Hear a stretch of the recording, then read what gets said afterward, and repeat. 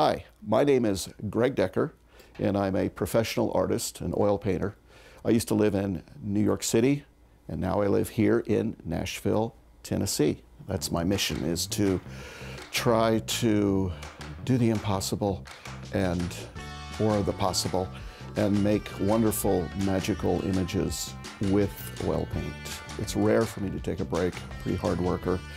And I'm obsessed with painting, especially oil painting. I'm not a purely observational painter, for instance. A lot of times if I'm working with a still life or with a painting, there's things, I'm really working from my imagination and my visions. Where I grew up was overseas and there was no television, but there were books, and my mother, who's a wonderful artist in her own right, she really turned me on to visual imagery.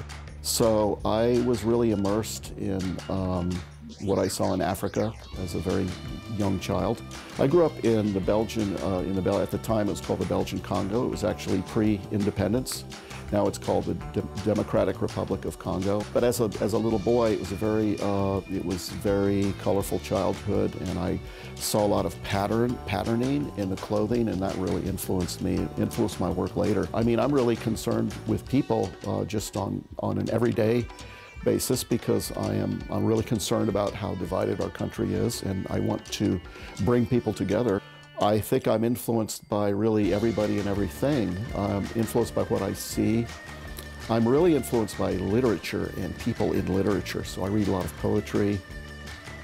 I think art is something that's in everybody's blood, whether they practice it or whether because I think everybody is creative.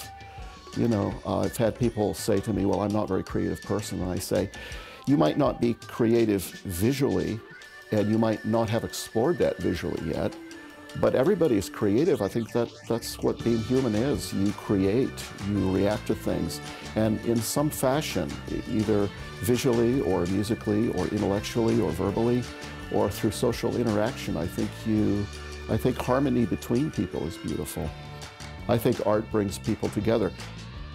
This NPT Arts Break is made possible by the generous support of the Martha Rivers Ingram Advised Fund of the Community Foundation of Middle Tennessee.